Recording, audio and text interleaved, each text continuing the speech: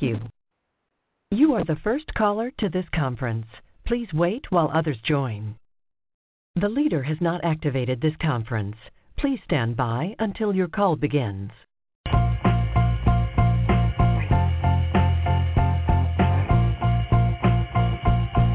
Ready, Earlene? I'm going to go ahead and going. Okay. All right. So, good morning, everyone. If you are new to the meeting, we did have our first session yesterday from 9 till 11:15. So I will kind of treat this as, as though maybe some of you are new. So I'll introduce myself. My name is Alan Barnes. I am the Arizona State Data Center Coordinator for the Arizona State Data Center Network. Our state agency is the Arizona Office of Economic Opportunity and the State Data Center Lead Agency in partnership with the U.S. Census Bureau. It is under the supervision of the Arizona State Demographer's Office. And I would like to welcome you all to the second and final session of our Arizona State Data Center virtual annual meeting. As I mentioned in our first session, the Arizona State Data Center is a member network of the state and local government organizations, which include state agencies, state and local libraries, councils of government, and local government planning agencies who use and promote the use of the U.S. Census Bureau data in their daily work and throughout their service areas. So for today's session, we will have two presentations. We will have a presentation of the longitudinal Employer Household Dynamics Program, also simply known as LEHD. It will be presented by Ms. Earlene Dowell, who is a program analyst for the LEHD program within the Center for Economic Studies at the U.S. Census Bureau. Following Ms. Dowell, we will have a 10-minute break, and then we will follow that break with a presentation by Mr. Andrew Hait, who asked the question, does the Census Bureau have business data? Mr. Hait serves as the Data Products and Data User Liaison within the Economy-Wide Statistics Division of the U.S. Census Bureau. After these presentations, I will just speak briefly on the state of the State Data Center program as we move closer to the conclusion of the 2020 census campaign. So before we begin our first presentation of the day, we want to remind you of the evaluation forms which were distributed with the access information that you received in an email. And we'd really appreciate your evaluation and comments to help with the improvement of our meetings in the future. We would also ask that you make sure that your phones are on mute while the presenters are speaking. And lastly, we ask that you not put the meeting on hold in case you're in the office and you have one of those telecom systems that has the hold music. So with that, we will begin our session today with Ms. Earlene Dowell. Earlene, take it away. Thank you, Alan. Good morning, everyone, and thank you so much for the opportunity to share the LEHD products with you. I've been promoting LEHD for over 10 years, and I've witnessed the program grow from 2 data sets to 5 and 3 data tools to 7. Here is an agenda of how my presentation will be going, starting off with a brief introduction to the LEHD program and its resources for some of you who don't know, and then I'll briefly introduce our products with real examples, and then we'll go over all of our other data sets with quick demos. Unlike the American Community Survey and the Economic Census, the Longitudinal-Employer Household Dynamics Program is not dependent on survey responders. LEHD is a unique link between employer and employee data for the U.S.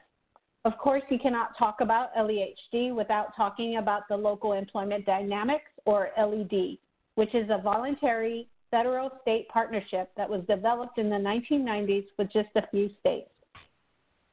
Its main purpose is to merge employee data and employer data to produce a collection of enhanced labor market statistics with state-of-the-art confidentiality protection.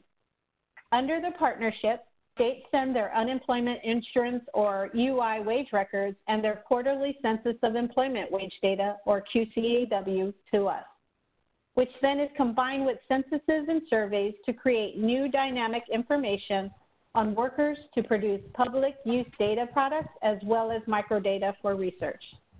The UI records give us jobs data, the QCEW gives us firm data, and our person data comes from censuses and surveys. LEHD has 5 different data sets with 7 applications for easy access to these data sets. Each data set, along with each data tool, is unique in its own way.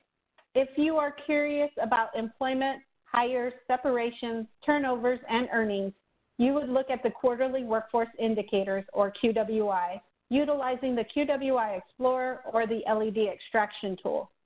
This data set is also accessible through the Census Bureau API.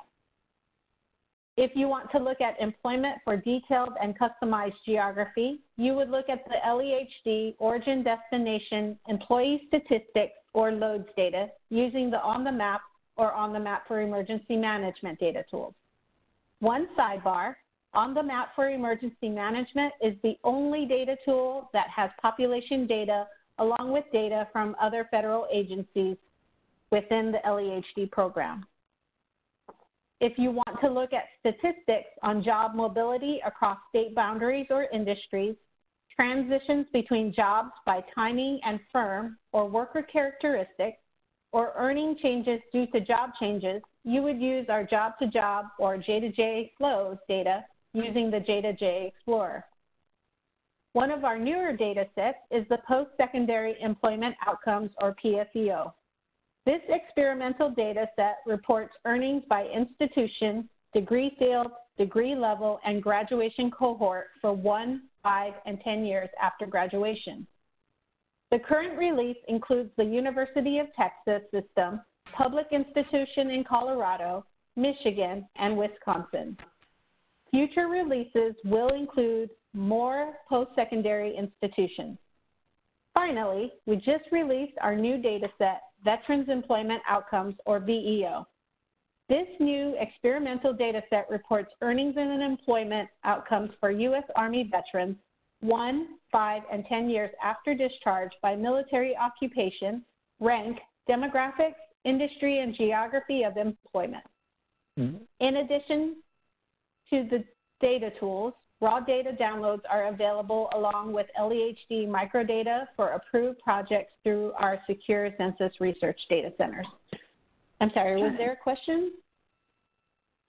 Okay.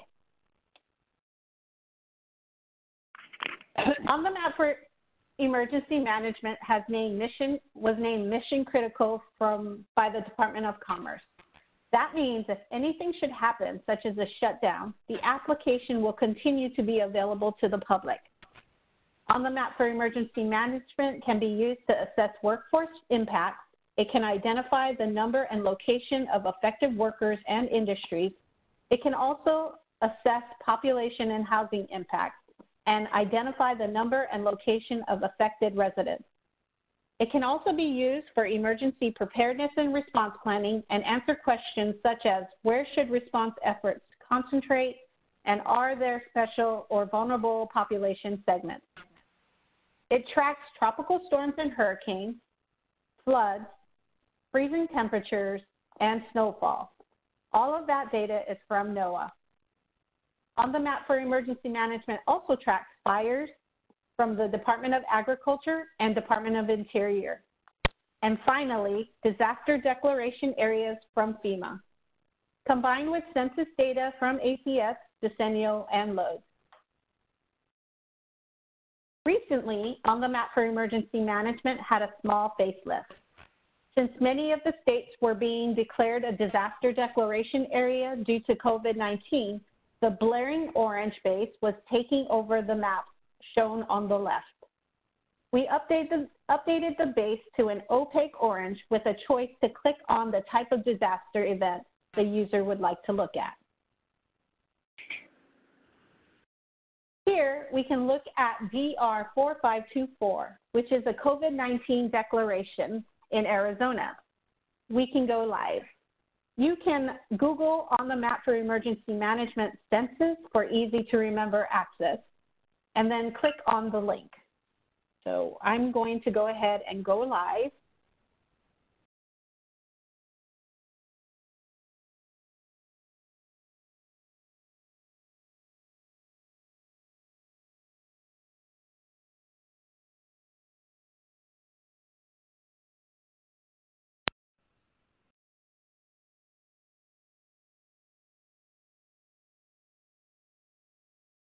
All right. Can anybody tell me if we can see my browser? We can, at least I can. Okay, great. All right. So here's the LEHD homepage. If you can remember, lehd.ces.census.gov to get to this page. But this is where I'll be working off most of the presentation. So I will click on the map for emergency management, and then it will bring up the map. And now we're looking at real time. So we can see currently there are a lot of hurricanes happening. There's a lot of disaster declaration and fire. So looking at the DR 4524, I'm going to just type it into the DR-4524, and it automatically pops up in a window, and I'll click on that. And then it zooms into Arizona and the affected area. So some of the things that we can look at are vulnerabilities, such as social vulnerabilities, economic vulnerabilities, and physical vulnerabilities. Vulnerabilities for COVID could include age and race, poverty level, and renter-occupied homes. So if I go to the left and I just scroll down a little, I can see disability status by poverty status. And if I click on that, and then maybe I want to just look at with disability, the map will zoom in to civilian population 18 and over for whom poverty status is determined with a disability. You can see the lighter shade are 0 to 4, while the darkest shade is 699 to 3,593. And then the chart also updates. So another another vulnerability could be race.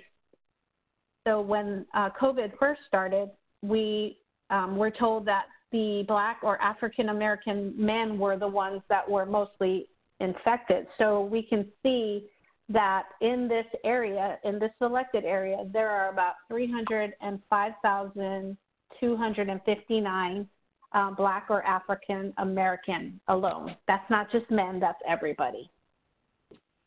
So, and then finally, to look at renters, we can go to the decennial topic. So here in the left-hand corner, if I click on the arrow, we can look at decennial and the map and the chart updates. And then we can scroll down to see population by housing. So it shows renters occupied population. So, you know, this is important for the infected or the impacted area because there are people who have lost their jobs. And instead of having the mortgage where you can ask your bank to give you a reprieve to paying your mortgage on time, there's still people that have to rent and they have to, you know, pay their landlords. So these are helpful things for people to look at the impacted area. You can also click on disaster declaration in blue at the top, and it's just thinking.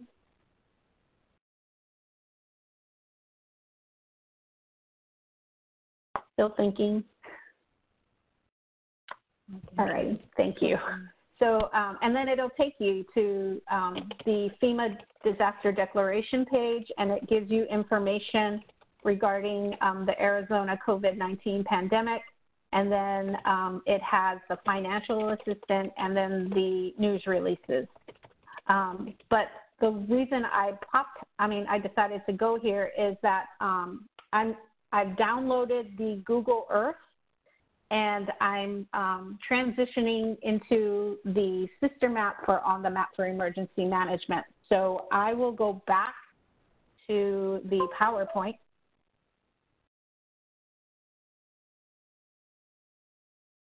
Is everybody still there? Am I still here? I just heard a not so good sound, that's why. You're still here. Okay, good.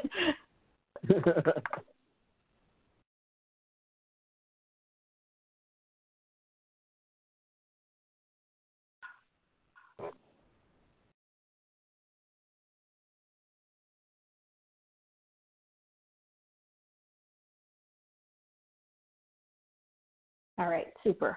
So just give me a moment. I'm just afraid that my laptop will go off, so I'm just going to plug it in just for security reasons.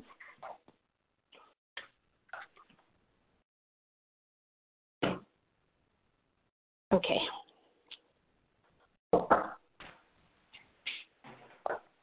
Thank you. Sorry about that.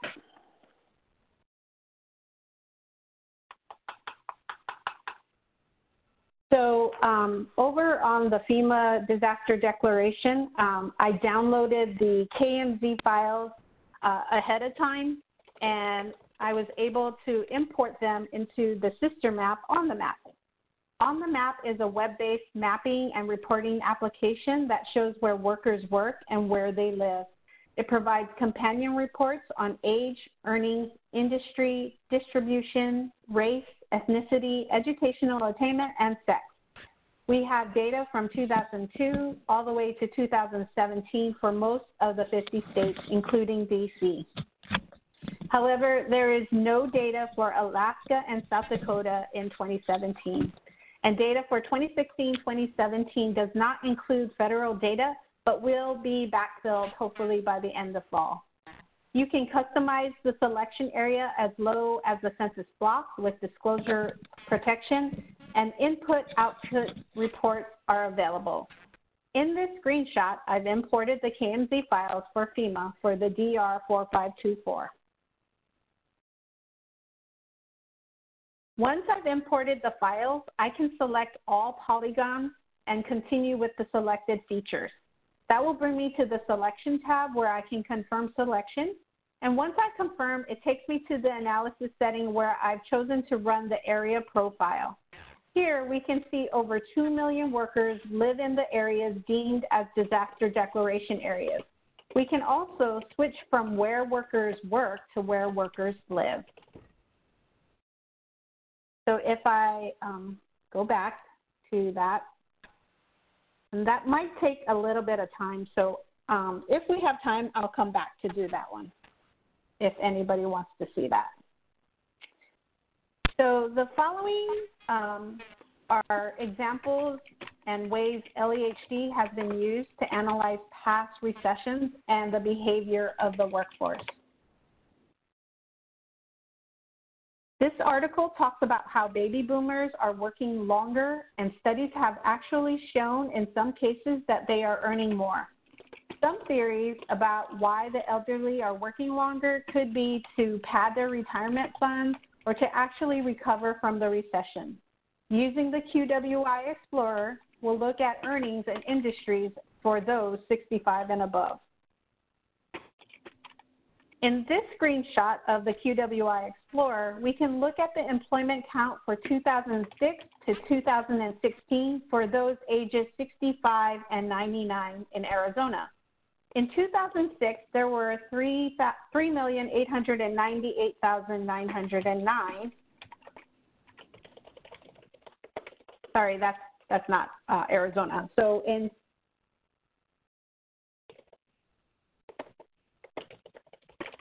here we're just looking at the amount of workers in healthcare and in retail, because that's what they said that most elderly work in these areas. So let's try to go and do that one. So I'm going to go back to the LEHD area, and then I'm going to click on QWI Explorer. And then I will go ahead and under geography level, I'll just enter Arizona. And I'm going to keep it at the indicator at the employee beginning of quarter employment counts. And then I'm going to go here to the x-axis, and I'm going to change that to NAICS sectors. And then I'm going to take the age group out,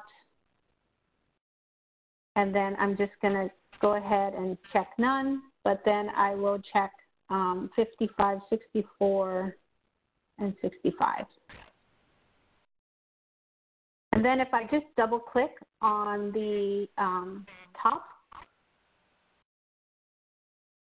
it'll show, just like the article said, that many of those ages 55 and 64 are going into healthcare and retail trade.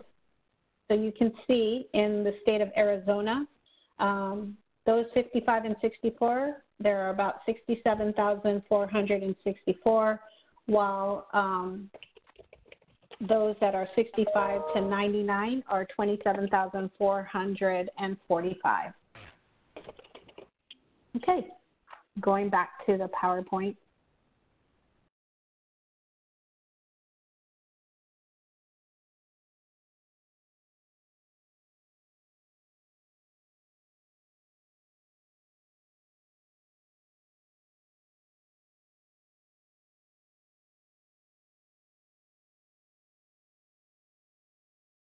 I'm sorry, it keeps telling me why I'm...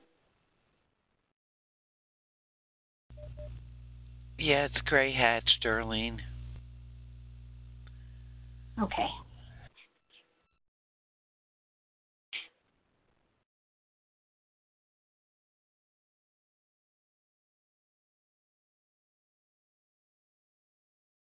How about now? Still great? Looking good. Yeah, you see the PowerPoint? Great. So afraid to get out of that stuff.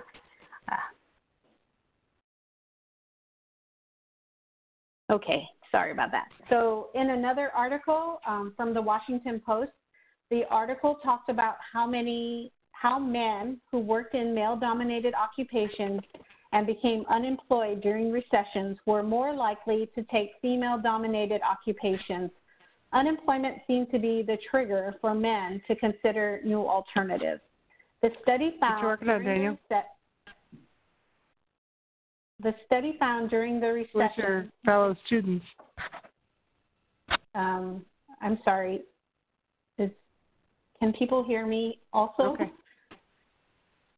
Yeah, Yes. somebody doesn't have their phone muted. Yes, please put your phone on mute if you're listening to the presenter. Okay. The study found, thank you. The study found during the recession that many men went back to school to earn degrees as nurses and teachers.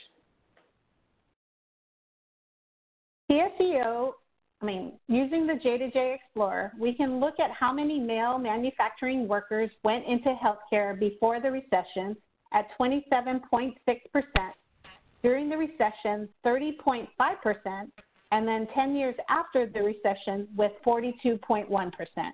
And this is all out of Arizona. We can try to do that. Hopefully it'll work.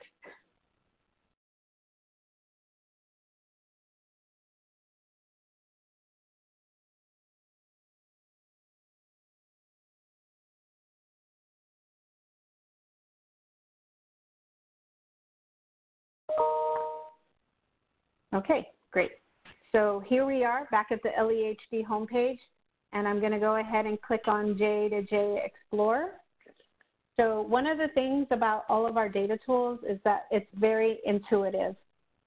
So if I look at here, guided entry starts here, and it says number 1, and we want to look at hires to. So those are the people going into the industry, or we can look at separation from. So I'm going to keep it at hires to because we're interested in those going into healthcare and nursing. So I'll change the state again to Arizona, and just to also let you know that the J to J also looks at metro areas. So if you wanted to look at Phoenix or anything else, you can do that too. But I'll just keep it at state level. And then I'm going to go ahead and do, actually, I'm sorry, we're changing this to separation from, and we're looking at those leaving manufacturing and going into another industry. So here, I'll go ahead and click on number 2. So it highlights blue. This tells me I'm allowed to click on these buttons. So I'll click on which industry. And now we can see those in manufacturing going into 20 other different industries. But then I want to just look at just the healthcare and education. So I'll go ahead and select none. But then we will look at just healthcare and education because those are the pink colored, as the article wrote. And then we're going to change the quarter. So I'm going to change it from 2018, and I'm going to go ahead and do before the recession, so 2007, during the recession, 2009, and then 10 years after, in 2017. And I'll click Set Filters. Then I'm going to change the sex to just male. And then to get a better view, we'll look at the bipartite chart.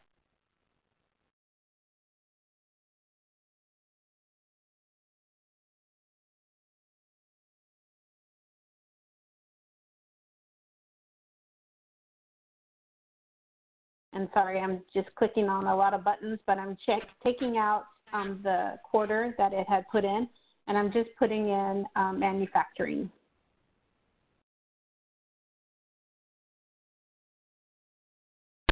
No, it was supposed to be.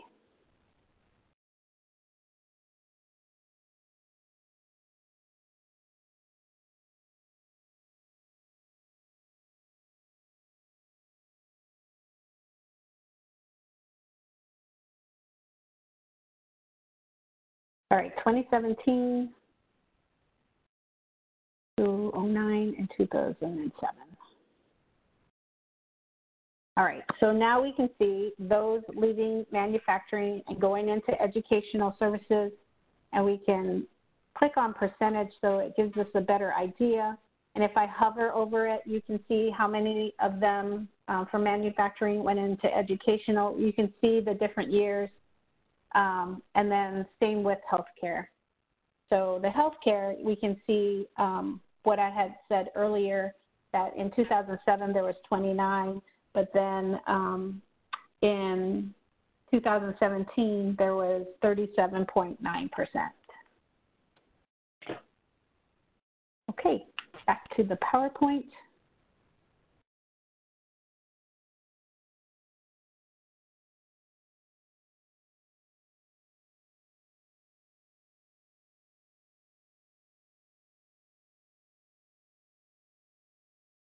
I think I've kind of figured out this jumping back and forth.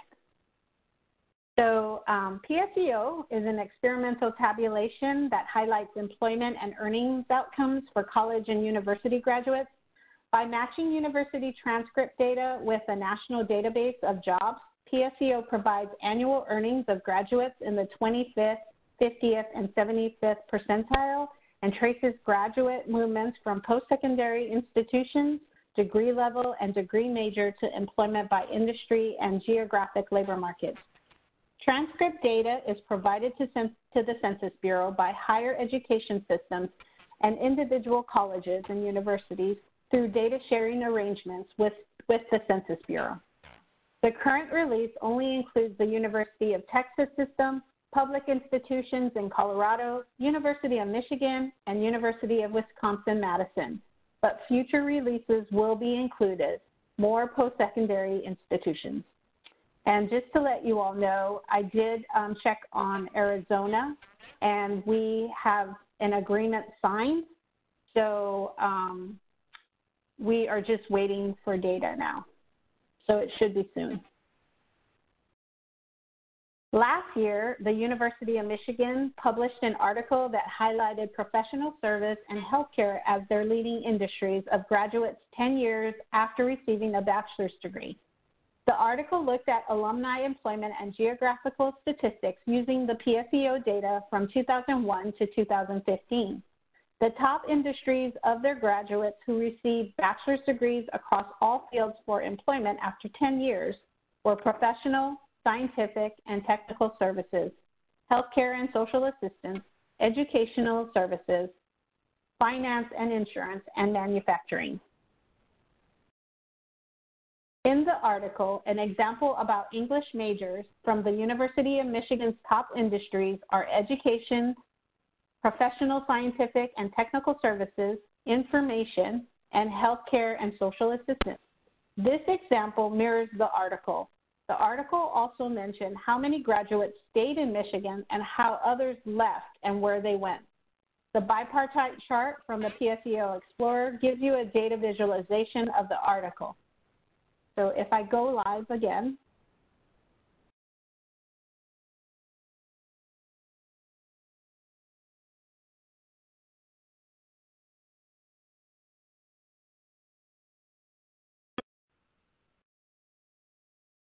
and then I will go to PSEO,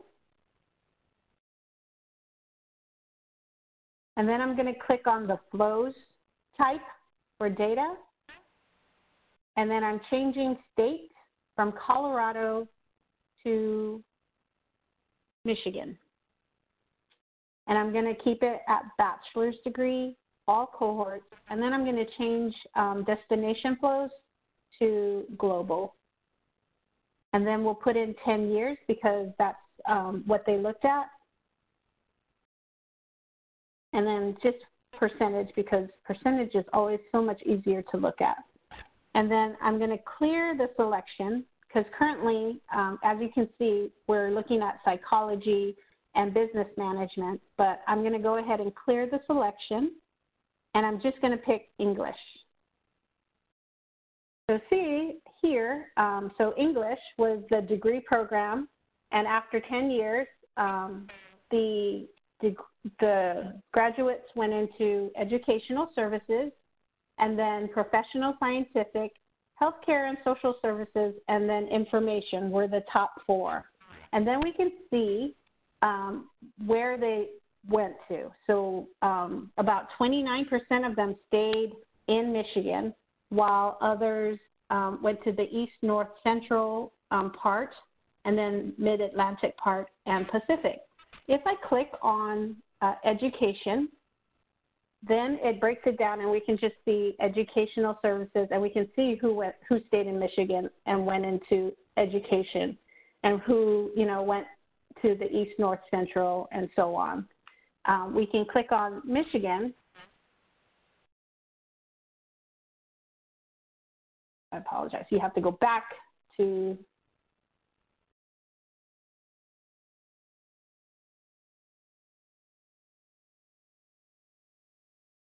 hello.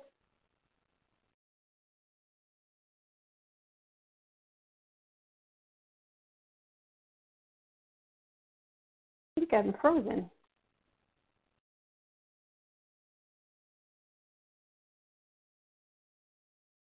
All right, well, I apologize. It's supposed to click on. It just worked a minute ago. So if I click on Michigan, And there we can see the different industries that had now social science. I apologize for that, but we can see those that went and got a degree in social science but stayed in Michigan and what industries they went into. So also, if you have any questions, we have email us here at the top. There's also some tutorials that'll walk you through how to.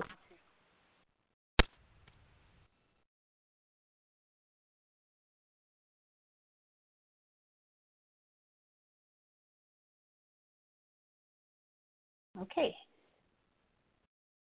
So moving on to the final data tool that we have. This is the Veterans Employment Outcome, and this was released at the beginning of the summer. The challenges faced by military veterans transitioning into the civilian labor force are a subject of ongoing concern to policymakers. These statistics are generated by linking veteran records provided by the U.S. Army to national administrative data on jobs at the U.S. Census Bureau.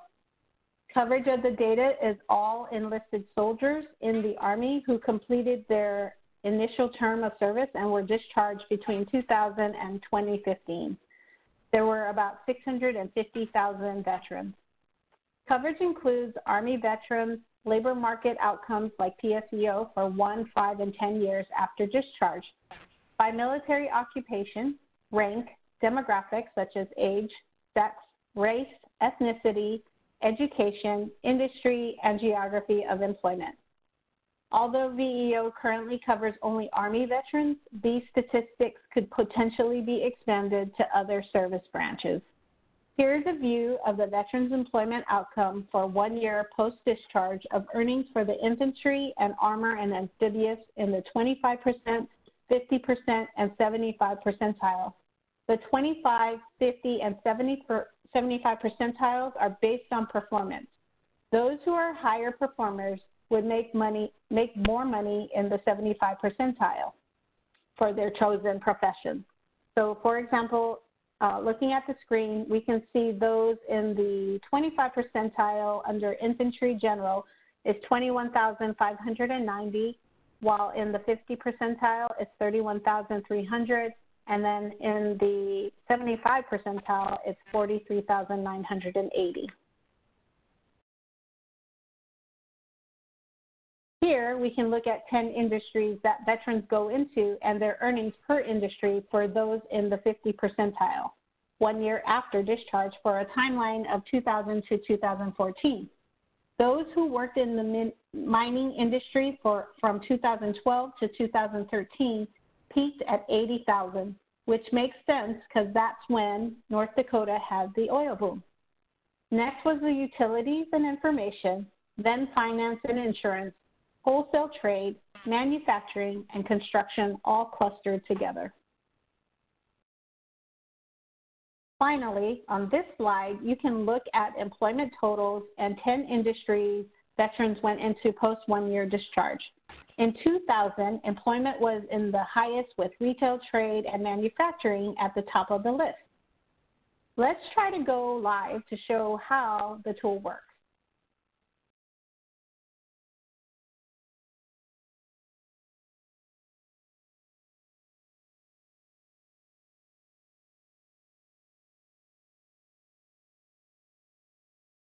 All right, so back into my LEHD homepage, clicking on the VEO outcomes, and then this was the screenshot that we looked at earlier. So now I'm going to go ahead and click on occupation selected, and we're just going to look at the air traffic controllers.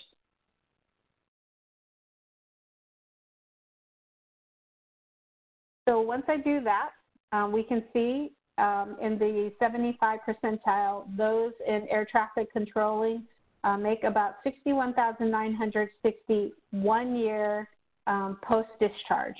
But if we want to look at 10 years, we can click on year per discharge, post-discharge, and then put in 10.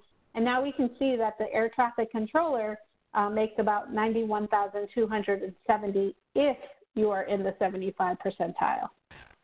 So it's very interesting. You can go ahead and play around. You can click on states, and we can look at different states. I still am learning how to use this, so here we can see Maryland, District of Columbia, and Virginia. I know we all would love to see Arizona. So here we can see Arizona for veterans. We have those that are in the 25 percentile. This is 1 year, and this is infantry again, but we see that those are making, you know, pretty much across the border, 42,340 if you are in the 75 percentile. So pretty cool stuff.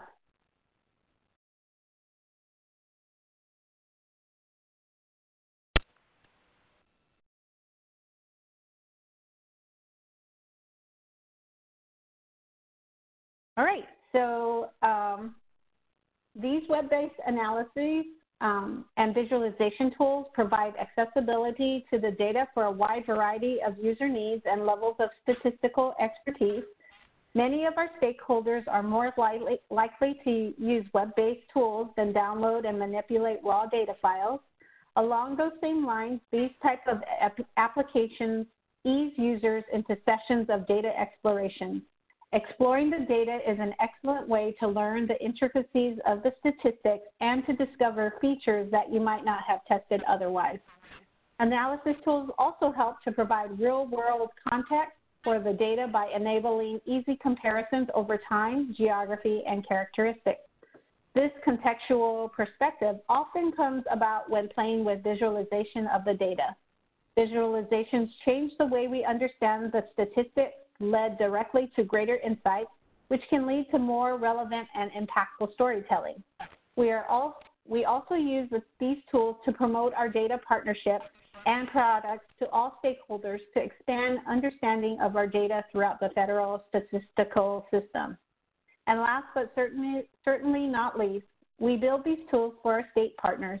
We value our voluntary partners and hope that these tools significantly improve access to LED data and help to streamline data processes in their states. And with that, I thank you for your attention and your time, and we'll open it up to questions now. So if you want to ask questions, just take your phone off mute and you can ask Earlene.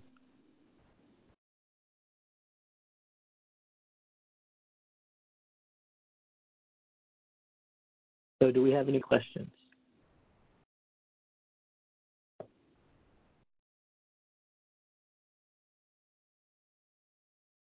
I know we have some questions out there from some folks. We have a lot of folks that work with the economics. I work in population, so we don't do that as much, but Alan?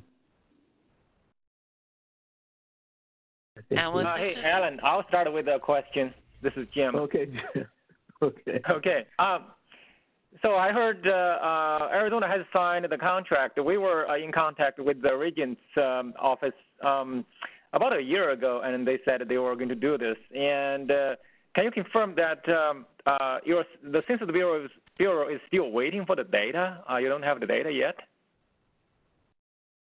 So is this regarding the post-secondary employment outcomes? That's correct. The higher education, yeah. So no, so we're working on, so we don't have the data yet, but we're still working on the contract. So I think we either just sent it back to them on September 2nd, or they sent it, yes, I think we just signed it on September 2nd, and we're waiting for the final approval. Okay. Okay. Do we know? Oh, here it is. I found it. So it says the PSEO agreement requiring final signature was sent to Arizona State University on September 2nd, 2020. Hopefully we have all signed agreement any day now. Any day now. There you go. Oh, okay. So you're doing this with the individual universities, not the system. In Arizona, we have a system of 3 public universities. They're the region that governs them, but that sounds like you're signing contracts with Arizona State and maybe 2 other universities individually? Yes. Okay. Okay, thank you. Yes. Earlene, this is Barbara. I've got a question regarding the FEMA. When you were showing the COVID and then the FEMA disaster areas, noting that the hurricane has just come in, how long will it be, or is that available, the data for that, where it hit and possibly up through? Is it available now, or do we have to wait for FEMA? It's available now. So, we get direct feed from NOAA. And so the shape files, here, let me just go there. The shape files or the wind swaths kind of go upon the affected area. So here, this is live time. And so when Sally comes, well, Sally's here, down there. If I double click on it, you see on the left side it says Hurricane Sally here.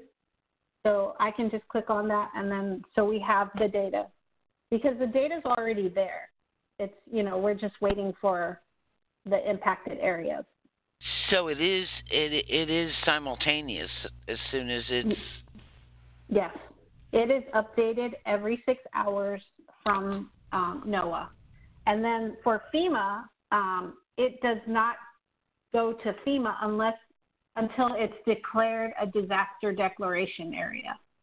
So I would guess that they're going to wait maybe a day or two, and then when the president decides it's a disaster declaration area, then it'll go into the FEMA data. That's really neat. Thank you. You're welcome.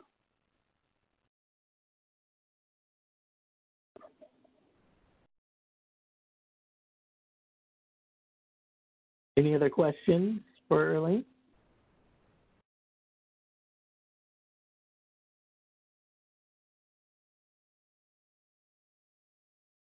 Okay, well, if we don't have any other questions, I just want to let everyone know that if you do think of something later, you can contact me, and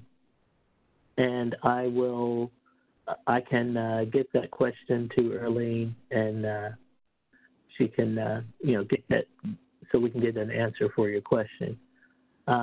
So I think since we're a little bit early, we can go ahead and take our 10-minute break and start back right at 10 o'clock, since it's 9:50 our time.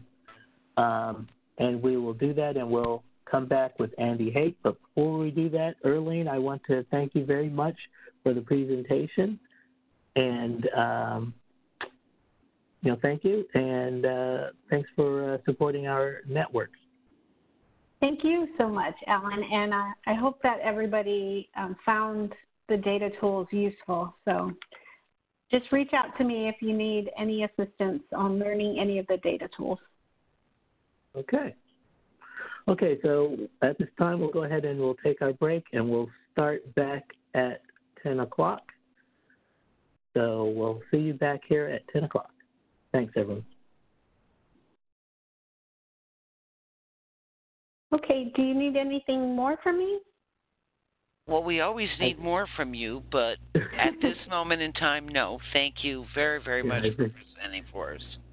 It was my pleasure, and I'm so glad it all worked out with the back and forth. That's it.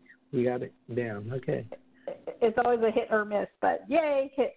Okay, so thanks again. You guys have a wonderful day. You too. You too. Take care. Thank you. You too. Bye-bye. Bye. Bye.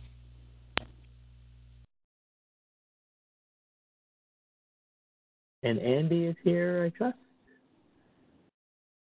Yes, I am.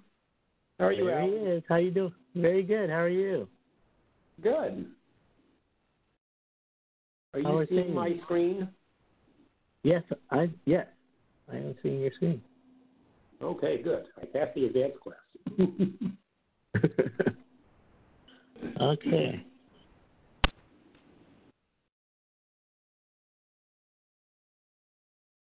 So hopefully we'll have a few more questions with the economic census data and all those products. Andy, are you going to go live? Yes. You might want to try that right now. We had a little bit of problem with Earlene's. Okay. Let's try that.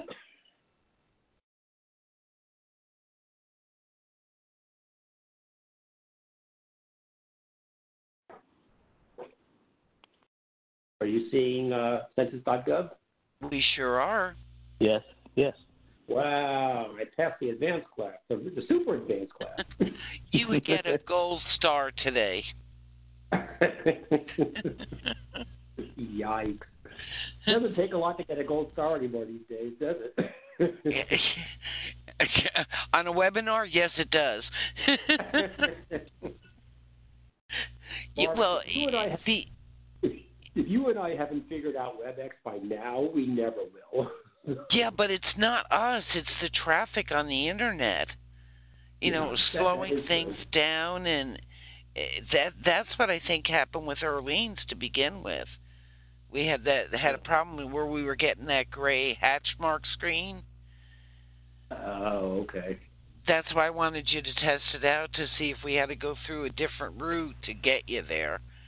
Right. Yeah, you and I know all the back doors to how to get around things within this. So she periodically has internet issues based upon where she lives.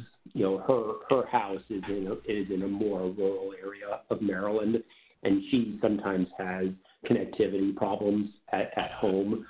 So, not that our internet is perfect here at my house, but it may be better. And actually, I have the house to myself this afternoon, Barb. Everybody is gone except for me and the cat. So no one else is on there hogging up the internet, watching videos or doing other things. So I may be lucking out here today. Well, yesterday mine was running so slow. I mean, trying to open an email was like having a tooth pulled, it was like, come on. It was bad. Right. But today it's running fine. Okay. Well, that's good. So, yeah. Okay, I'm back. My phone cut out on me again. Yeah. That happened to us yesterday too, Alan. Remember, both of us. Yeah. I think mine does at least once anytime I do this type of stuff. So. Okay, just let me know when it's going, and we'll get Go ahead. Okay. So I hope everyone had a good break. We're back. We are now going to hear from Mr.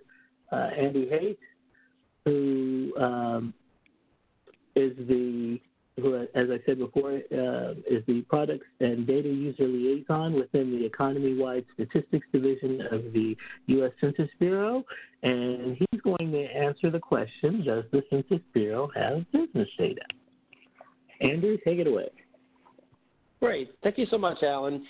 So thank you all for taking time out of your busy days to attend the session. I keep saying good afternoon. I was going to say good afternoon, but no, it's morning for you guys.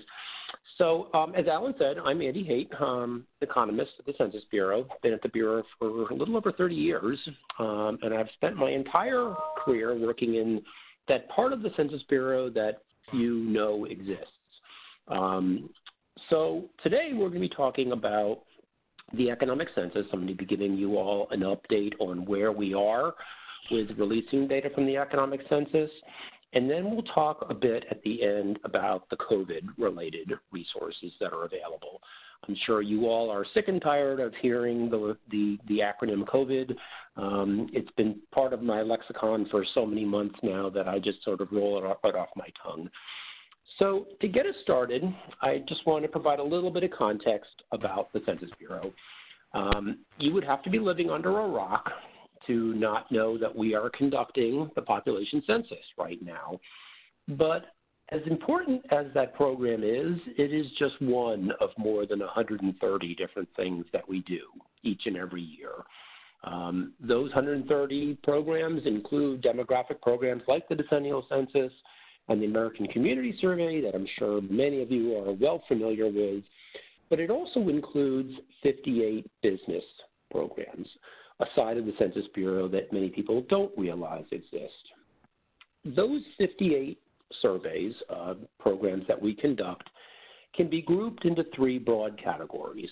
And I have repurposed this slide dozens, if not hundreds of times. I just love it because I think a pyramid does a really nice job of explaining and sort of visualizing not only the relationship from each of these types of programs to each other, but also gives a hint at the content, the amount of detail that is shown. At the very top of the pyramid is our monthly and quarterly surveys. The Census Bureau conducts 17 of the 22 leading economic indicator surveys that you hear about on the evening news. So if you're sitting at home tonight and the reporter comes on and says, the Commerce Department announced today that monthly retail sales for automobiles last month were X number of dollars, I want you to say phooey. Yes, we are an agency of the Department of Commerce, but the Census Bureau actually does that monthly retail sales report. These monthly and quarterly surveys are by far the most timely thing that we do in the Economic Directorate at Census, but they are the least detailed. With only two exceptions, these monthly and quarterly surveys only show data at the national and at the national level. There are only two that produce monthly data at something below the national level. Those are our building permits survey. Every month we conduct a survey that publishes data on new residential building permits. And those data are produced at the county and even city level. So if Maricopa County issues building permits for new homes, we publish data for Maricopa County. If the city of Phoenix issued their own building permits, we would publish data for the city of Phoenix. The other program, the other monthly survey that produces local area data is our international trade data. Every month we publish information on imports and exports. The data are published by commodity, by mode of import or export, and by country of origination and destination. The data are also published down to the port level, and I always remind folks port does not just mean water. Airports also qualify. So if you wanted to know how many electronic devices were exported out of the airport in Phoenix, out of Phoenix International, we would have that data available. The second tier of the pyramid is our annual programs. We do 20 annual surveys, some that cover individual sectors of the U.S. economy, like the annual survey of manufacturers, and some that cover all sectors of the U.S. economy, like county business patterns. These annual programs are not quite as timely, of course, as the monthly and quarterlies, but they are much more detailed in terms of industry coverage and in terms of geography. So County Business Patterns, for example, publishes data every single year by detailed industry down to the county and even the zip code level. But at the bottom of the pyramid is our sort of most important economic program, and that is the economic census. We do an economic census every 5 years, the years ending with 2 and 7. So right now we are releasing the data for the 2017 economic census. The 2022 econ census will be the next one. And this program is not only our most detailed program, our most comprehensive program in terms of the industry and the other data variables that are published, but it also serves as the baseline or the benchmark for nearly all of our monthly and quarterly surveys and our annual programs. It would be extraordinarily difficult to conduct a monthly survey, a monthly sample survey, if you didn't have a complete universe of all the businesses to sample from. And that's what the economic census serves to do. Now, in terms of the detail that is published in the Econ Census, this slide gives you sort of an overview of what I mean by detail. The Econ Census is our most detailed program in terms of the industry coverage. We publish data for nearly every 2 through 6-digit NAICS code, the North American Industry Classification System codes. There are a couple of exclusions. We don't cover agriculture because USDA does, and there's a few other ones as well. It is also our most detailed program in terms of geography. The Economic Census publishes data all the way down to the place level. Place is the term that we use to talk about cities, towns, villages, and boroughs. And those would include not only incorporated cities like the city of Phoenix, but would also include unincorporated areas or what the Census Bureau calls census-designated places. We recognize in the Economic Census all places that have at least 2,500 population. But I do want to make a sidebar note right now that whether we recognize that geography is different from whether we publish data for that geography. All of the business data we publish at the Census Bureau is subject to Title 13 regulations, which basically means that we are required to protect the privacy of individual businesses. For example, let's say Alan and I owned the only 2 grocery stores in the town that we live in. The Census Bureau could not publish data on grocery stores in our town because Alan could easily subtract his employment, his payroll, his sales, and his other data from the published total and know exactly what a cheapskate I am, would know exactly how many employees I have, what I pay them, and what my revenues are, my sales are of my grocery store. That would be a clear violation of my privacy, so we don't do that. And this census, we have had some pretty substantial changes in our privacy protection rules. Some of you have heard of something called differential privacy that is being utilized on our demographic programs. In fact, I think you're going to have a presenter, either already have had a presenter or will be having a presenter that's going to talk about differential privacy. We didn't implement differential privacy in the Economic Census, but we have something that feels a lot like it. In addition to industry and geography, the Econ Census is also our most detailed program in terms of the other dimensions that are published. We have detailed data broken out by 4 different types of business size breakouts: employment size and revenue size, and establishment size and firm size. There's legal form of organization data, what we call LFO data, how many corporations versus partnerships versus proprietorships there are, and even data on franchise status. The Econ Census is also our most detailed program in terms of the data variables that are shown in the Economic Census. We consistently publish across all sectors 4 basic data variables: number of establishments, employment, payroll, and some measure of output, whether it's sales, shipments, receipts, or revenues. But we also then have over 200 sector-specific variables. So, for example, in manufacturing, we publish detailed data on inventories and capital expenditures and assets and depreciation and purchase services. It's just an amazing wealth of data. The Econ Census is also pretty unique in that we publish what we call product lines data. Product lines allow users to understand the detailed products and services that businesses provide.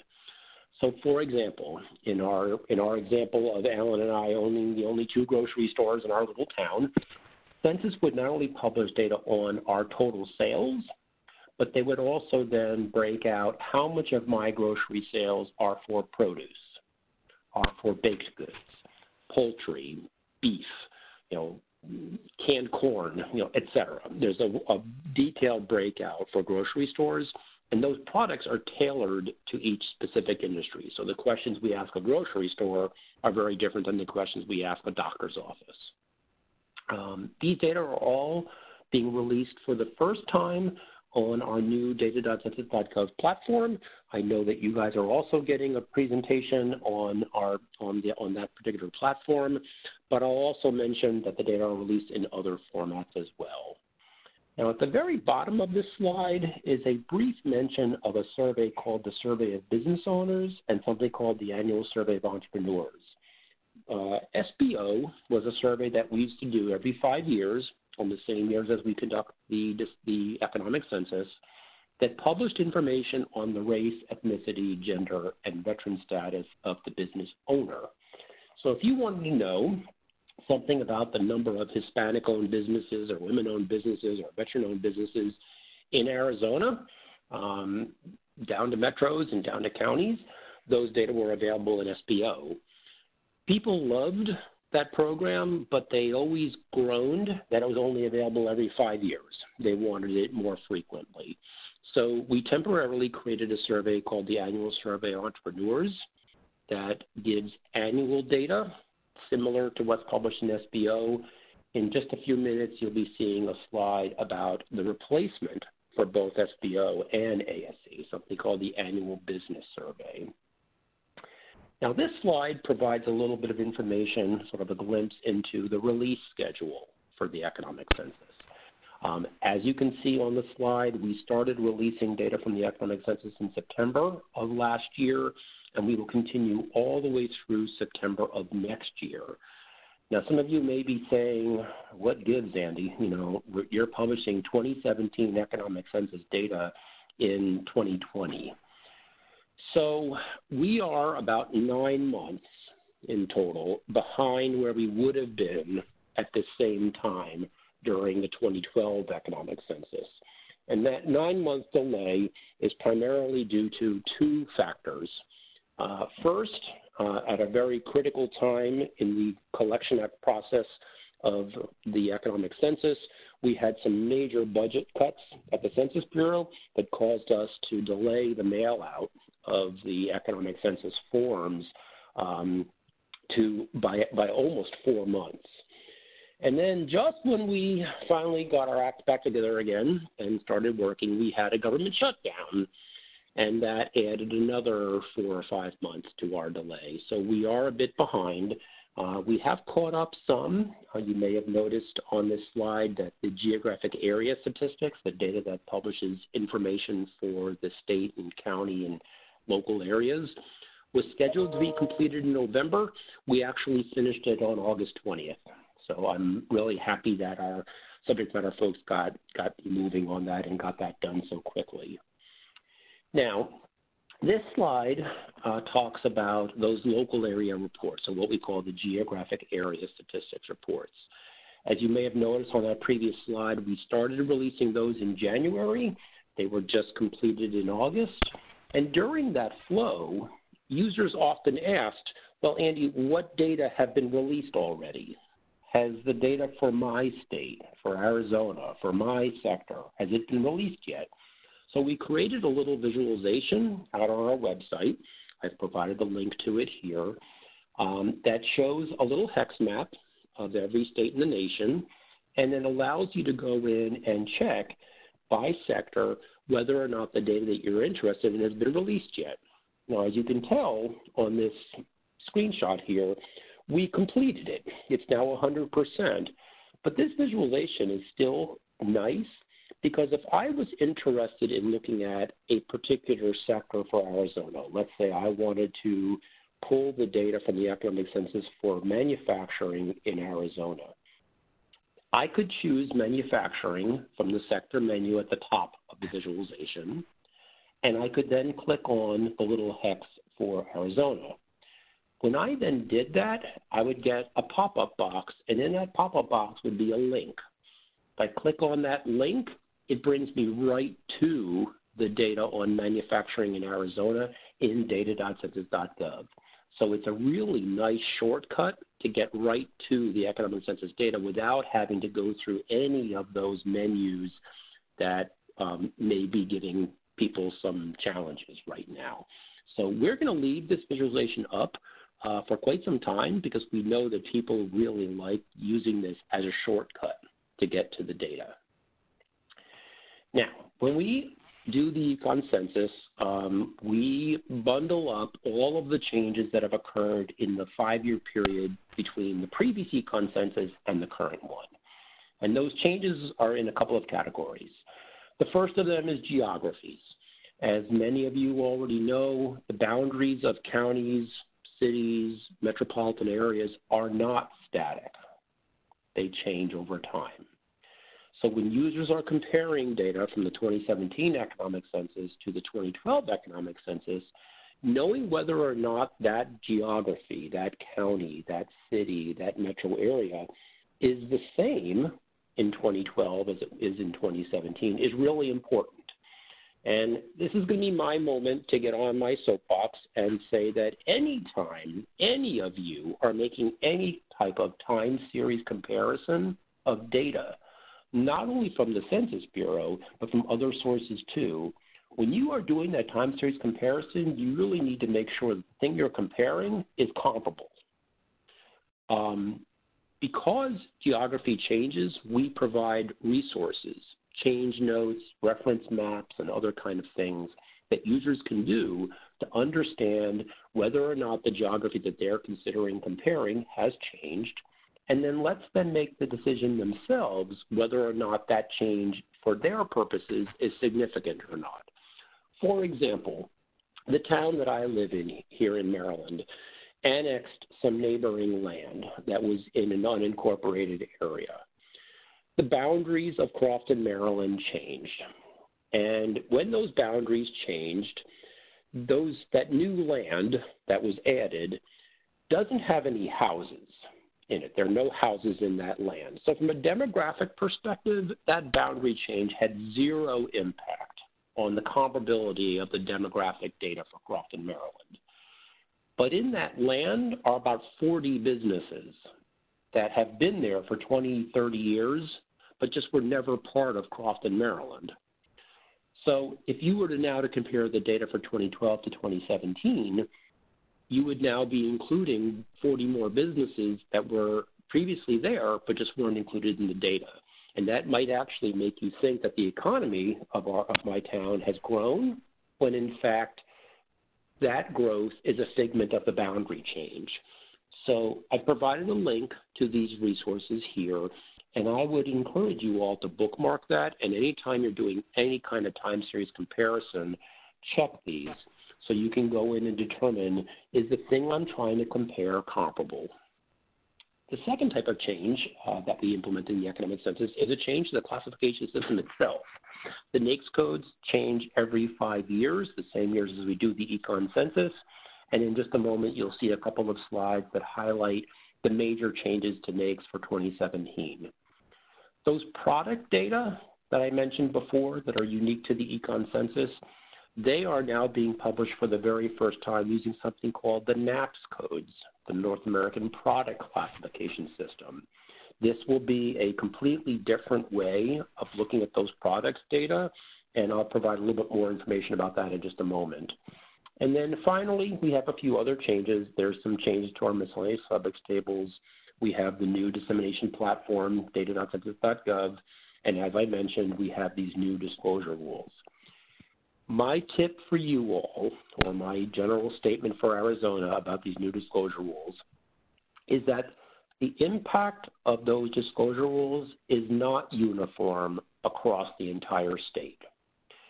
Your larger counties, your larger metropolitan areas, the counties that have more population and more businesses will be impacted less by these new disclosure rules because there's more businesses in those areas. Maricopa County is going to have a fairly limited amount of impact because there's so much business activity in the county.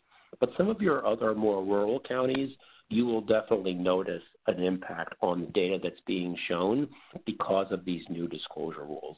This is sort of the bummer portion of my presentation, but I kind of feel like I really need to let you guys know about this, because when you start looking at the data, you're going to say, hey, I used to be able to get retail data for my small rural county in Arizona, and now I'm seeing a lot of that data is now missing. What happened? Now, these next two slides provide a little bit of information about those NAICS changes. There are only 6 sectors that were impacted by these NAICS changes. And I would encourage you all to check out the NAICS website. I have provided a link to it in the bottom right-hand corner of the slide. But these 2 slides just give you a quick visualization on what those changes are. You can see there were some changes in the mining sector and in the manufacturing sector. For example, in manufacturing, we used to collect 4 separate NAICS codes for household cooking, refrigeration, laundry, and other household appliances. Those 4 industries have now been combined into one NAICS code for major household appliance manufacturers. So if I was interested in that particular industry in Arizona, I would have to know that I'm not going to find those 4 old codes in the 2017 Econ Census. It's now this one new code. Retail also had some changes. And then the last 3 sectors are the information sector, real estate, and professional, scientific, and technical services. My Andy's major fun with crayons here, the blue highlighted rows are ones where the code changed, but where there was no content change. So if you were interested in researching the formal wear or costume rental industry in Arizona, the 2012 NAICS code is now different for 2017, but there's been no content change. The green highlighted ones are those combo cases, like that appliances one we just talked about. In the information sector, record production and integrated record production and distribution have been consolidated into one NAICS code. The professional, scientific, and technical services sector is the only sector that truly has a brand new industry, an industry that did not exist prior to 2017 that now has its own NAICS code, and that is research and development in nanotechnology. That industry has been growing and has now grown to the point that we can now actually collect detailed data on this industry across the nation and by geography, including Arizona, by the way. I did not know that this was an industry that was around in Arizona, but it is. So this, for the first time, we'll have data on nanotechnology. Now, as I mentioned, the FMX Census data are available in a couple of different platforms. Data.census.gov is our primary platform, but we've also just recently added the data to QuickFacts, and it was also just added to Census Business Builder version 3.1, which was just released a couple of months ago. We will be updating CBB in October and then again in December. I'm not going to get a chance to demo it for you today, but if you haven't had a chance to check out that data tool, I would really encourage you all to do so. So to close out my Econ Census portion of the presentation, let's talk about what's coming after geographic area data. In November, we'll be releasing those NAPS data, those product data, and I have provided a link to our NAPS website where you can go in and see what those new NAPS products are going to look like. In November, we will also start releasing those size-based tables, and we will also start releasing the miscellaneous subjects tables. So, and that'll then be closed out in September of next year. So, let's now change gears and talk about some other things. I mentioned a moment ago that we used to publish something called the Survey of Business Owners, SBO. It was a great program, published information on race, ethnicity, gender, and veteran status. People loved it, and they hated it because it was only available every 5 years. ABS is now the replacement for the Survey of Business Owners. And there's a couple of things that I need to make you aware of. First, while the content that is published is similar to what was published in the SBO and the Annual Survey of Entrepreneurs, the level of geography and industry detail that is published is a little different. We do have data at the county, metro, and place levels, but it is only available by 2-digit NAICS. So you're going to get information on Hispanic-owned manufacturers in Arizona, but you're not going to get data on Hispanic-owned pet food manufacturers in Arizona. Those more detailed industries are only available in ABS at the national and state levels. The other big difference, and this is really the big difference, is that the ABS only covers employer businesses with paid employees. The SBO used to cover data for both employers and what we call non-employers, but those non-employer data were dropped from the ASC, and they have not yet been restored in the ABS. There are plans to expand the ABS to include non-employer businesses again, because there is definitely a recognition that there are a lot of minority and women-owned businesses that are not employer businesses, and so there's a real interest in having data on that. It's just we're not there quite yet. Now, the next three slides I'm going to talk about has to do with COVID. As we were entering the pandemic, the Census Bureau started realizing that not only was our demographic data going to be important to understand the potential impacts of COVID, but so would our business data. And one of the first indications we started receiving that there was an impact to business due to COVID was from business formations. Businesses who have approached the IRS and said, I'm getting ready to start up my business and I need an employer identification number. We started noticing, even as early as February, a slight decline in the number of business applications. We get data files every single month from the IRS of people who have requested an employer identification number, who have applied to be a business through the IRS. And historically, we've taken those applications and we've bundled them up and published the data annually. But what we did this time was we took those regular updates and we are now publishing a weekly data series on business formations. So business formation statistics has been around for a long time, but now it's publishing data weekly. As you can see on the slide on the right-hand side, the data are being published at the state and regional level, and they are being broken out by type of business, type of application. So you can go in and actually see how are startups being impacted by COVID. The slide that I have here is pretty old. It's from week 20 of 2020, where we still were seeing major negative impacts in Louisiana and Alabama on that particular industry, or excuse me, Louisiana and Mississippi on applications. If you were to look at the data recently, you'll see that startups are starting to really kind of kick back off again. So I provided links to this program. I would encourage you all to check it out. The second thing we then did was we said, well, not only are startups being impacted, but we know existing businesses are being impacted as well. We knew that certainly there were larger businesses that were being impacted, but those larger businesses tend to be pretty well represented in our monthly and quarterly surveys. So just looking at the revenue or sales data, for example, in monthly retail sales, you could see how the retail industry or how the food services industry at the national level for the larger businesses is being impacted. But we also then recognized that small businesses were also going to be impacted. So we actually stood up in record time a brand new survey called the Small Business Pulse Survey. This survey ran for 9 weeks, starting in early April and continuing through August. Ran for 9 weeks. We then took a pause, and we have now started up phase 2 of the Small Business Pulse Survey. And what it does is it measures the impact to small businesses of COVID. It asks them overall questions like overall, how were you impacted? But it even asks them detailed questions about their cash flow, about any loan defaults that whether they've had to not pay, etc.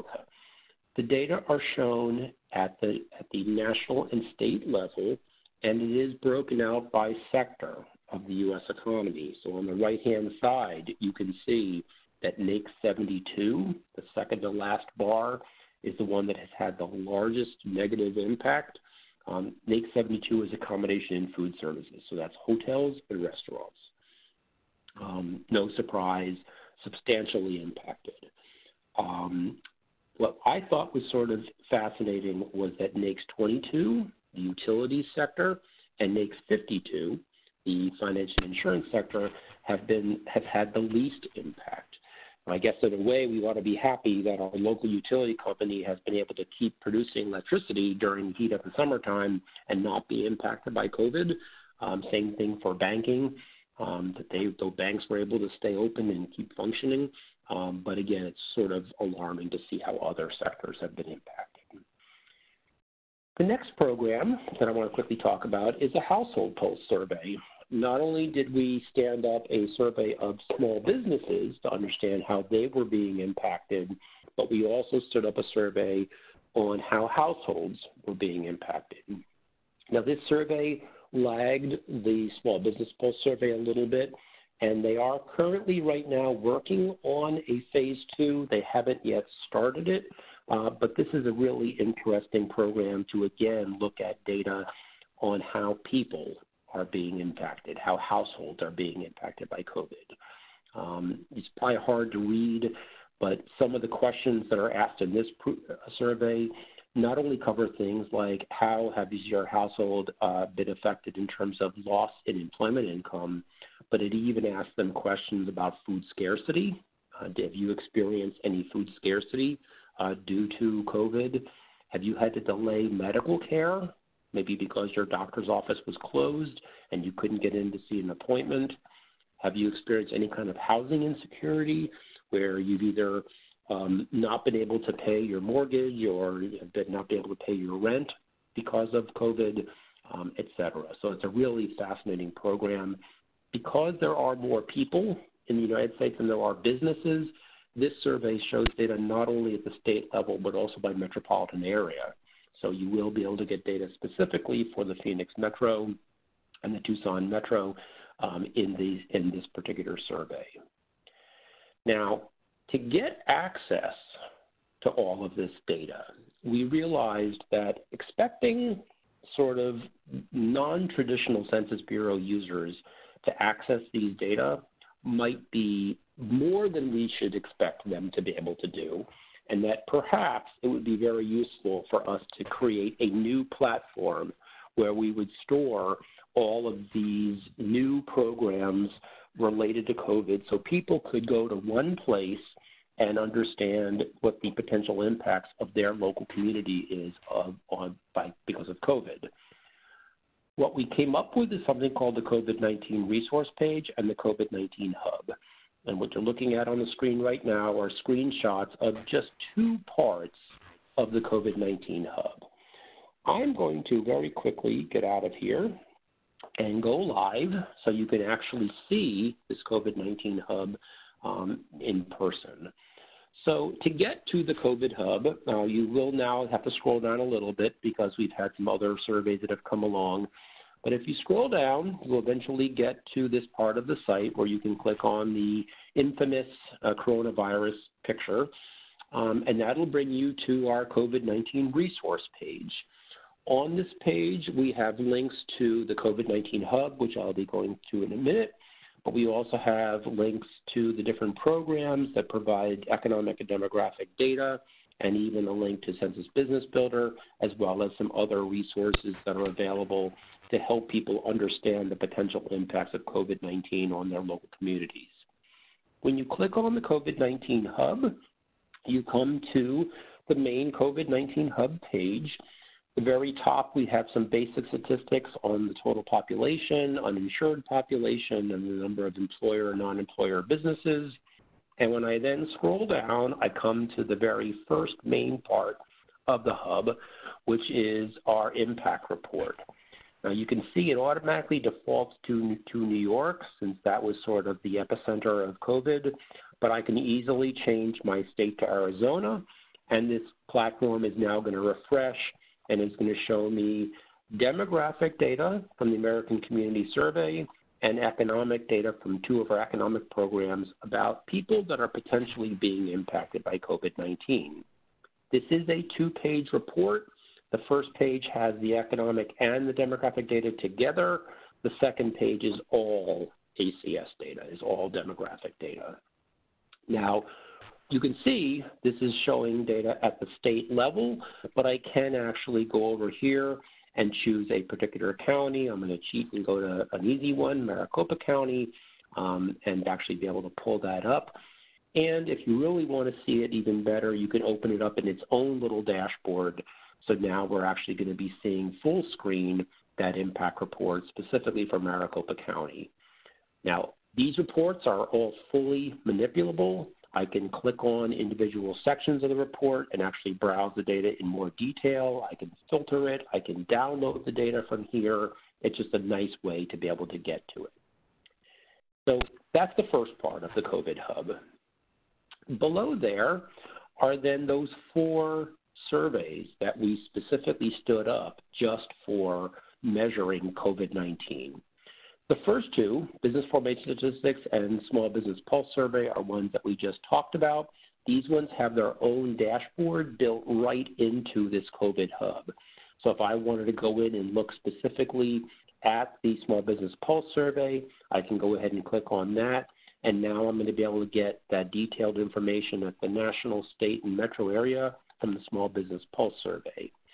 So if I now, let's go ahead and look at states, I can go ahead and change that. And I can go ahead and look at data specifically for Arizona and for your neighboring states as well, simply by choosing a state from the map or choosing a state from the particular metro area or from the menu over here. So let's go ahead and choose Arizona.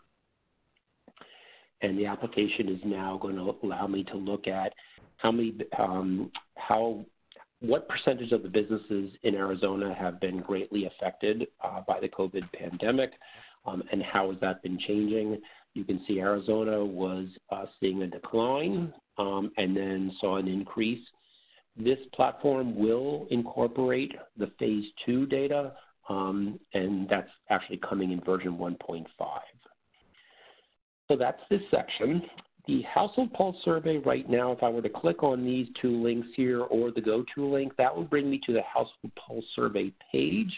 We haven't yet built a specific dashboard within the COVID-19 Hub for the Household Pulse Survey, but it is actually something we're working on. And Community Resilience Estimates is actually a pretty fascinating program that uses data from the American Community Survey to understand how our communities coping and dealing with all kinds of shocks, not just COVID. And it allows users to look at risk factors and determine down to the track level how resilient their community is. Below these 4 panels are then what we call our policy maps. There are 8 of them, and this mapping site lets me go in and browse additional data about the impacts of COVID. So let's just say I want to look at poverty status, and I want to specifically zoom in on the state of Arizona. I can now zoom in, and as I zoom in on the map, I'm going to start to see county-level data, and this is now going to allow me to look at county-level poverty information. All of the data that's available in these maps is downloadable, and for those of you who are GIS experts, you can actually download all of the shape files and all of the data layers to build it into your own particular mapping application. Below here are some other downloadable resources that were created. These highlighted data sets give users access to additional statistics that are available in both reference layers and in data files from the American Community Survey, and a couple from County Business Patterns and Non-Employer Statistics. And then finally, at the very bottom of the page is our categorical data set searches that give even more access to this data in Excel file format. So for those of you who want to be able to access this data and pull it down into your own platforms, you can do that. And then there's a few other things here at the bottom. We've got links to some other Census Bureau resources, et cetera. So let me go back over to my PowerPoint presentation and just sort of close out where we are. So the economic census, as you can probably tell, provides an amazing wealth of business data. Lots of data have been released already. There's much more coming. I've provided a link to their releases page so you can see what's coming next and be able to get to that data once it's been released. When you are doing comparisons over time, please make sure the thing that you're comparing is comparable. That's true for geography and for industry. So again, use those resources that we have available, those geographic notes and these NAICS reference files to understand those changes. Data.census.gov is going to be, from here on out, our primary data dissemination tool, not only for the economic census, but also for many of our other economic programs. So those of you who are sort of bemoaning the loss of American Fact Finder, unfortunately, you're going to have to get over it and just learn how to use this.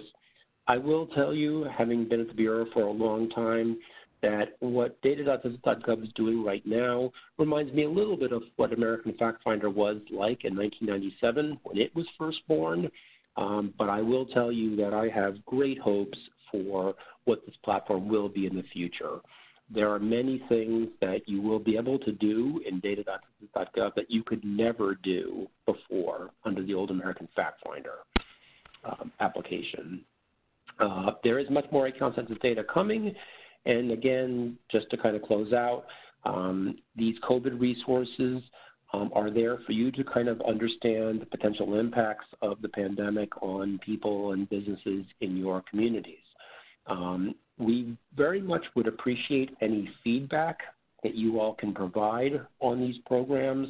In my 33 years at the Census Bureau, I have never seen us stand up a survey as quickly as we did these COVID platforms. From the initial ideation to when we started publishing data was not even 3 months, which is a blink of an eye in normal census land. I've never seen us get a survey, which really speaks to not only how important we realized that this all was, but also how other federal partners, including the Office of Management and Budget, realized that getting really timely data that helped policymakers decide and understand where our areas being impacted was very important. So with that, I am now done, and I think we have a few minutes for me to take some questions. So does anybody have any questions?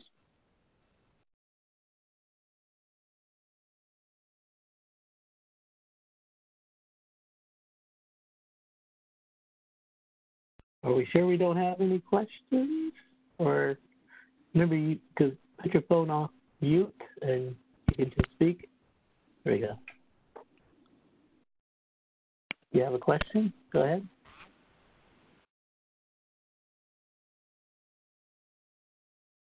Do you have a question?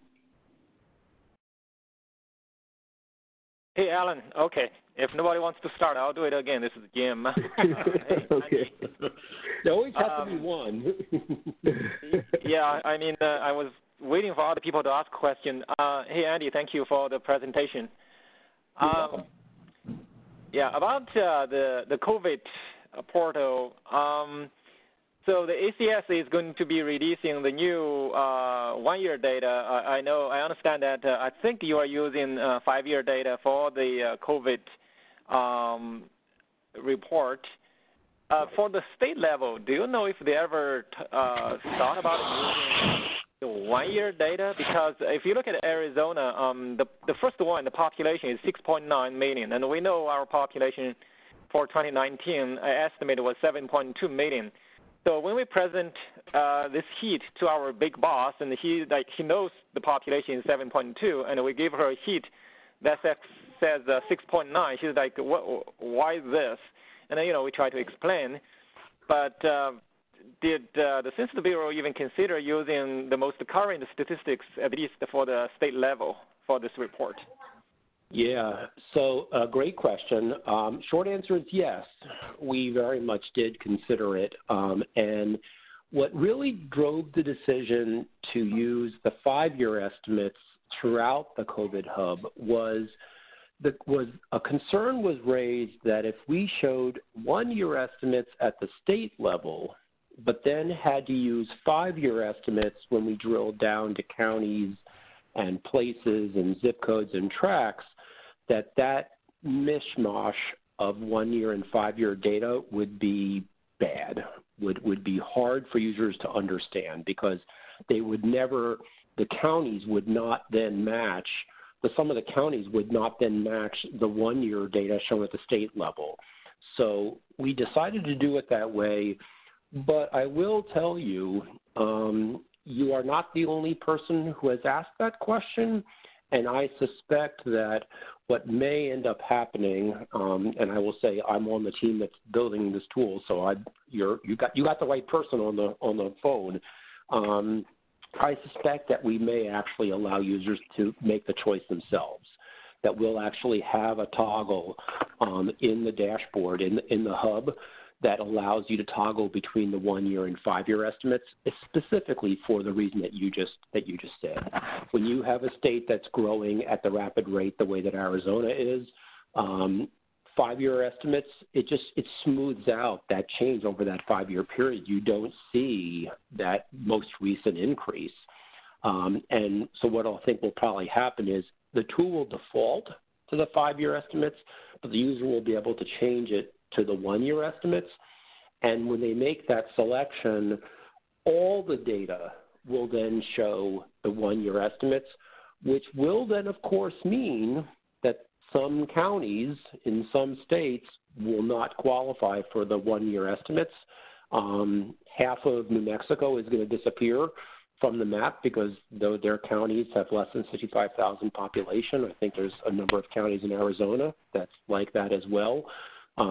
So I suspect that that is what we're going to do. So yeah, great question. Thank you for asking it. I always, when we hear one or two people asking for something, I'm like, okay, it's just them. They're just being difficult. But when I hear 50 people asking it for it, including you, then I feel much better about making that change. Yeah, I think this is more partly to appease our boss, who pays attention to this, and they want the current numbers. So right. And either way, it can cause some confusion, because if you don't have the current numbers when we know it's 7.2, you'll give us 6.9. That can confuse people. But when you switch from 1 year to 5 year, that can also confuse people. So there is no perfect solution. And that is for sure. That is for sure. Thank you. You're welcome. Thank you. This is Sean Neidorf. I work with Jim, and I have a question. Yeah. So you guys have just put out your median household income from CPS.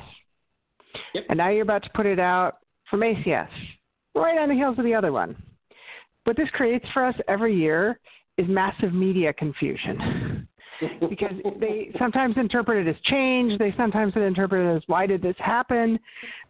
Poor Jim has spent so much time trying to explain this to folks who just are not getting it, and then write stories that are just cringe-worthily, I don't even say that right. They're bad, because they're conflating these things. Why do you guys time it like this?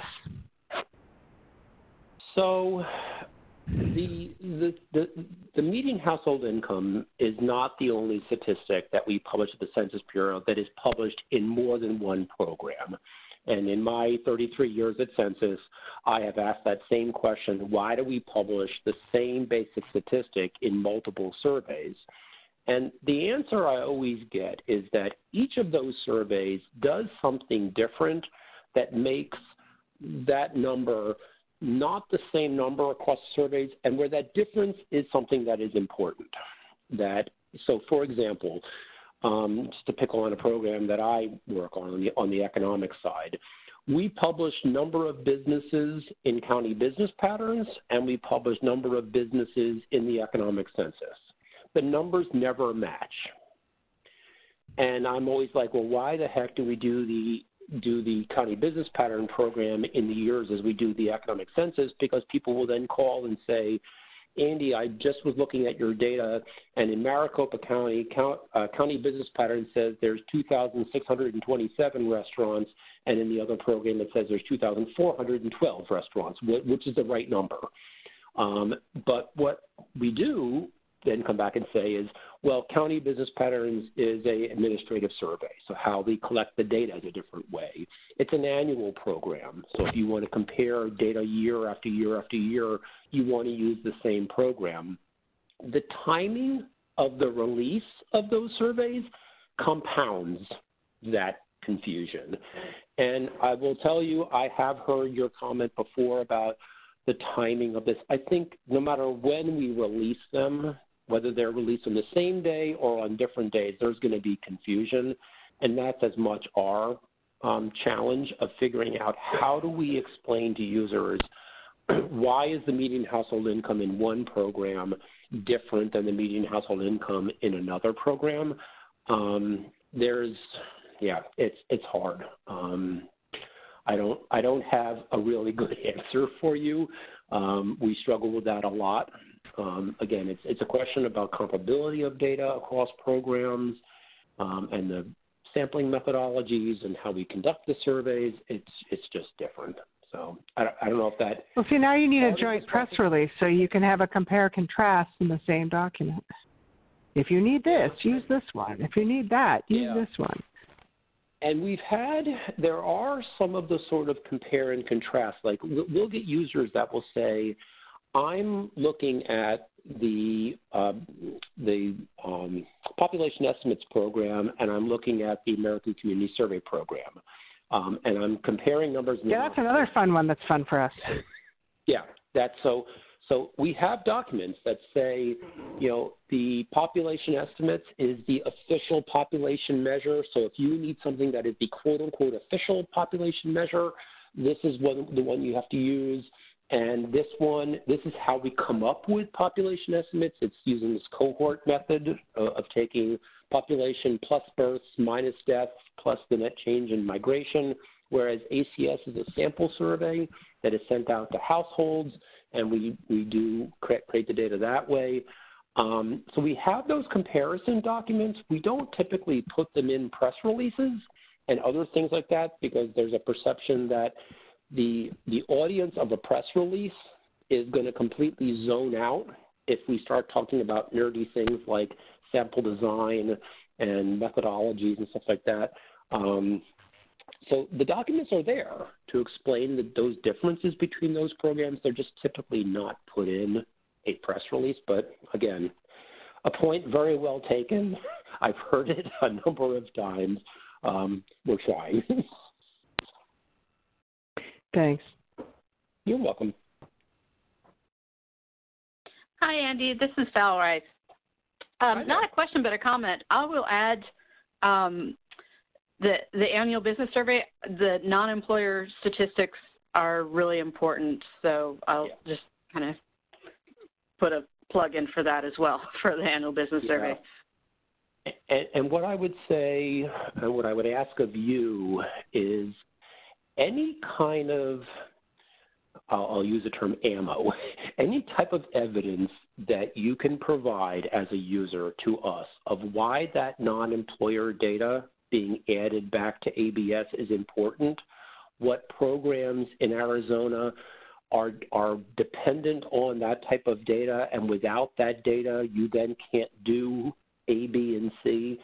Anything like that you all as users can provide us is very, very valuable, because when we are working on expanding programs, ABS, we were able to do that survey because even with our budget cuts, we were still able to conduct the program by taking out non-employers. SBO was really expensive, as you can imagine. Trying to sample employer businesses, 7 million employer businesses in the U.S., is quite different than sampling 24 million non-employer businesses. So it's just the sample size is much larger. So, and it's really expensive to collect data from self-employed people. They aren't necessarily always the best respondents to surveys, and it takes a lot to collect useful data that meets our publication standards. But if there is evidence that you guys have of why you need that data, we could then use that when we then go to Congress and say, or the Department of Commerce and say, we need additional funding to add these data back into the survey because this is the types of uses that people need it for, and this is what they can't do in not having that data. So you all as users have a real voice in helping us make the case for data that we want to collect.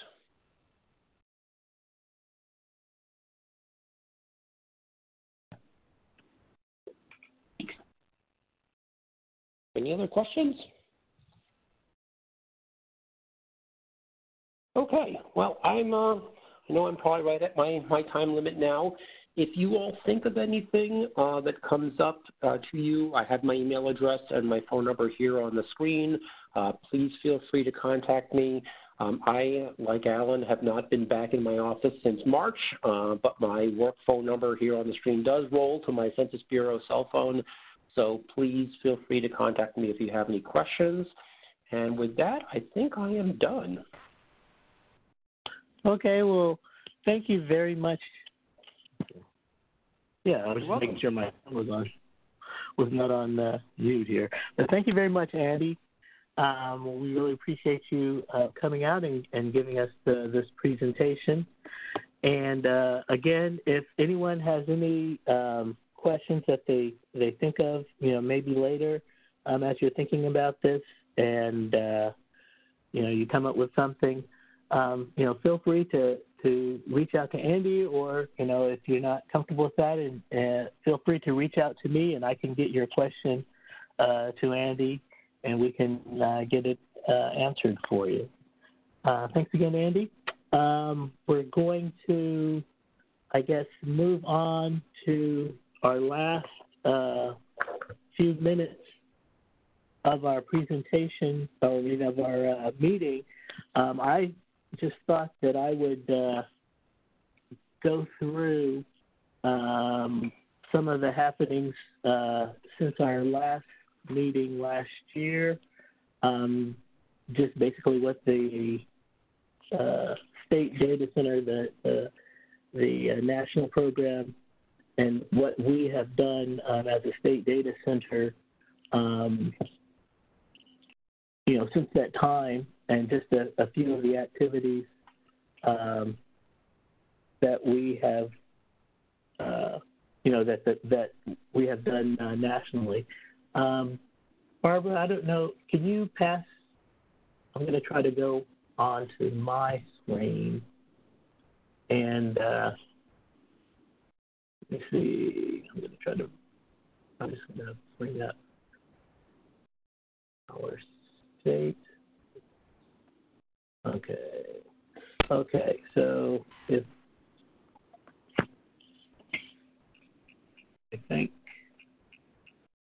have. Okay, so I'm going to share my screen. And this should just be simple. Okay, good. Okay, so I'm just going to go through our state of the state data center update for 2020.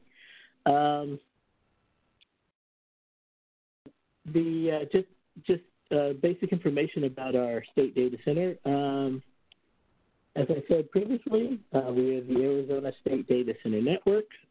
We are currently, we consist of one lead agency, which is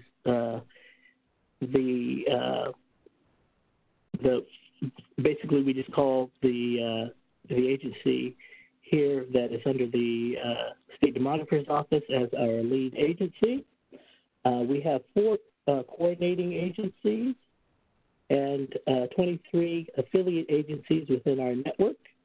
The difference between a coordinating agency and an affiliate agency is that a coordinating agency has basically bigger reach throughout the state, and that is why our coordinating agencies consist of our 3 universities at Arizona State University, the University of Arizona, and Northern Arizona University, as well as our Arizona State Library. Those are our 4 coordinating agencies.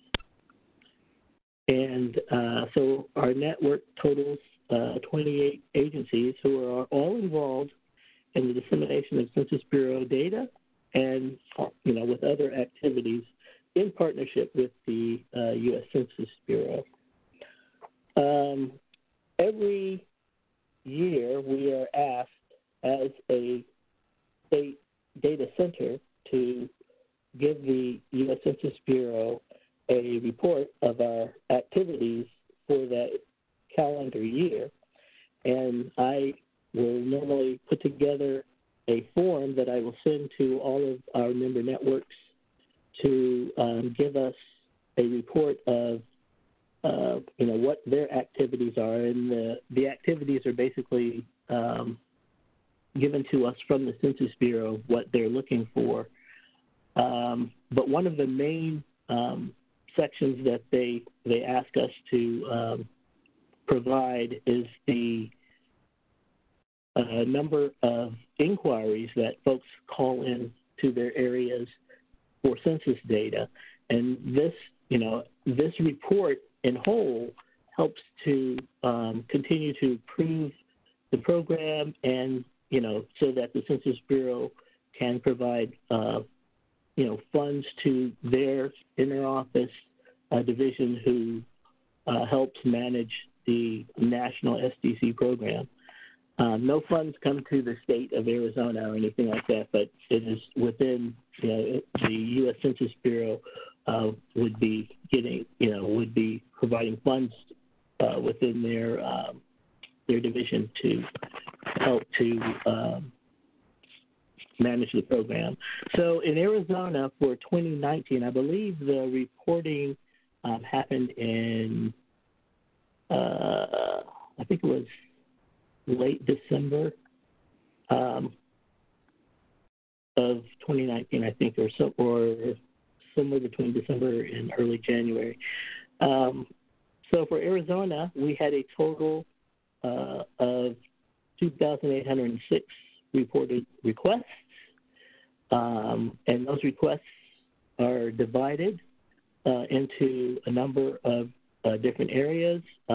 We had 1,059 government requests, 282 business requests, 435 requests from academic or research areas, 395 community-based nonprofit requests, 495 requests from private citizens, 62 requests from the media, and then 78 other requests that don't fit those categories. And the thing that I've noticed over the years, as the requests, vary from year to year.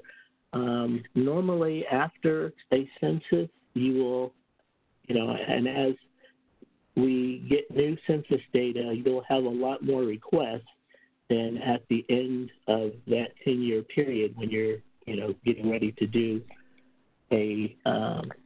do another census. So 2,806 requests probably doesn't seem like a whole lot, but, we're at the very end of this data cycle, and we're, soon going to be getting new data. So I imagine that those requests will go back up. So if you're, a member, you can kind of expect that, you may get more requests as we get the new census data in of people, wanting to learn about the data, learn how to use the data, and so forth.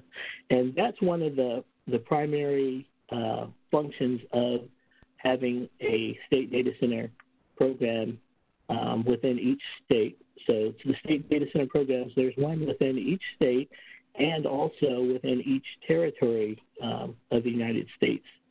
So, and it's all just a partnership with the state and the U.S. Census Bureau. And, it's an important mission that we do. This census is an example of that, as we have been working a lot with the Census Bureau to try to make sure that Arizona has the best count that it can have, and that's one of our primary functions. So moving on, for our national program, we had we talked about earlier yesterday with Ms. Pauline Nunez about what's been going on with the census campaign. Most of the state data center programs, or I should say all of the state data center programs throughout our nation have been working with the Census Bureau for their states to, make sure that people understand how important the census is and how to respond to the census. And we're, coming up to the end of our response period. And that has been the primary focus of what most of the Census Bureau, most of the state data centers have been doing this time. And so I will go through, what, the different adjustments. We know that, we have had the pandemic, which caused delays in some of the operations, census operations, and there's been some other issues that have come up with that, but the campaign is still going forward. We have deadlines that we're trying to make sure that as many folks as we can get to respond. We're doing that. We're working with the Census Bureau to with them for their non-response follow-up. The parts that we can help them with, and so that is going forward. The other thing that happened in February was that the National State Data Center Steering Committee had its elections. I served on the State Data Center Steering Committee for 8 years, and I have now turned out of the National Steering Committee, so I'm no longer on that committee. However, they did have their elections in February, and we had 5 candidates for the elections. Alfred Sondera from Maryland, Walter Schwan from California, Mallory Bateman from Utah, Erica Gardner from Washington, and Greg Dowell from Alabama. And there were 3 seats that were up for election. The National Committee has 9 seats for folks on the National Steering Committee. So every year there's normally 3 seats that are up for election. If you're on the steering committee, you're supposed to be able to serve 2 consecutive terms. In my case, I came on as someone had resigned after their first year, so I served that person serving for 8 years. So for our election results, we had 3 seats that were up, and the people that won election was Mallory Bateman, and she steering committee, and she's from Utah. Greg Bell, this is a new term for him, although he has served on the steering committee before, and then he served out his term, and then he was out for a term, so he's serving. Basically, this is a new term for him. And then Erica Gardner, Greg from Alabama, and then Erica Gardner from Washington State, and this is her new term. So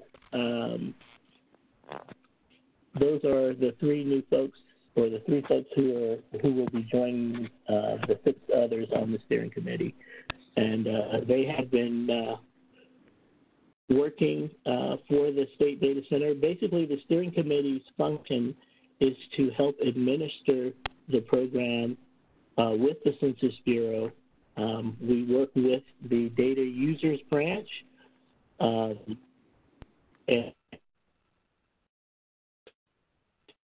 that program, and they've been doing a great job, as long as I've been working in this capacity since 2005.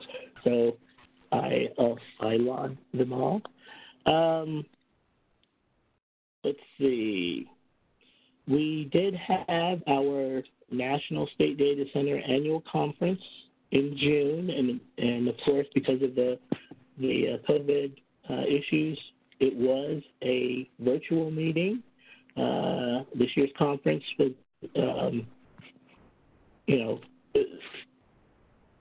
it was virtual, and so we had a call-in session, which was 3 hours for each of the 3 days that we met. It was June 16th, 17th, and 18th. Our topics that we went over included the 2020 operational update, where we, talked about the Census Bureau's operations and what was going on at that time. We did an update on what's going on with the redistricting. We talked about the poll surveys, which Andy talked about earlier. We did get a review of the new microdata analysis tool, which we had Colleen talk to us yesterday about and show us how to use. One of the really big topics that Andy mentioned today, we weren't supposed to have a person speaking on it, but it is something that within the demographer's office, the state demographer's office, we are very intimately involved with, which is the differential privacy, which is a very important issue going forward that you'll probably be hearing about, working with data. So we got an update about that. We did get an update about what's going on with the, what the updates were for the American Community Survey. We also did get a presentation on the Longitudinal-Employer Household Dynamics program, which we heard from earlier this morning. And, and then we had our SDC National Business Meeting. Lastly, we had our Randy Gustafson Award. Randy Gustafson was a person who I knew early when I was on the steering committee. Randy, unfortunately, passed away while we were in committee in 2012, and Randy was a very important person to the SDCs, and so the national network decided that we would name folks in his name, and so this award was awarded to Mr. Todd Graham, who is the principal demographer for the Metropolitan Council of Minnesota. And Todd received the award for his outstanding work with the National Network and the Census Bureau, and his leadership as the past chairperson for the State Data Center Steering Committee. So that's some of the things that we had go on over since our last meeting in December. The steering committee continues to work with the Census Bureau with all of the changes that's going on, as do all of the lead agencies. And I think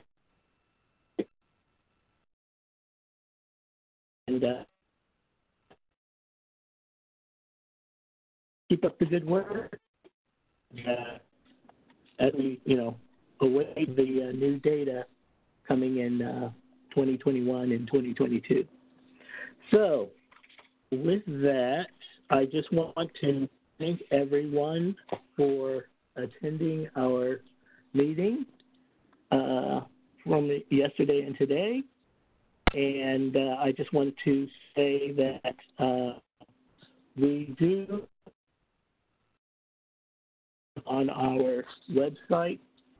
Let's see if I can go to, should be here, yeah. On our website, which can be found at azcommerce.com/oeo/population/Arizona-state-data-center-SDC.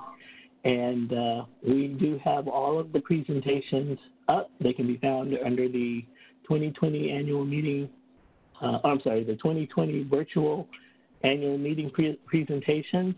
So please be sure to check those out. Also, we did record both days, and so as soon as I have both of those recordings, we will also try to get them up on our website, and I believe they will be going up. I'm not exactly sure where, but I can put something out on that once I find out. But I will also, try to get them up on our SBC site as well. So, with that, are there any questions that you have for me before we adjourn our meeting?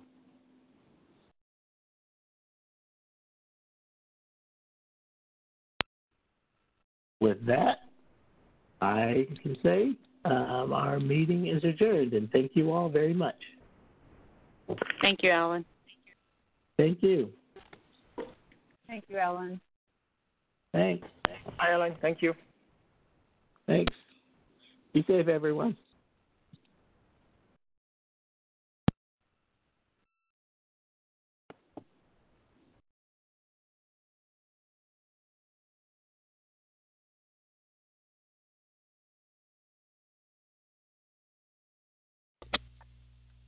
Barb, how we doing?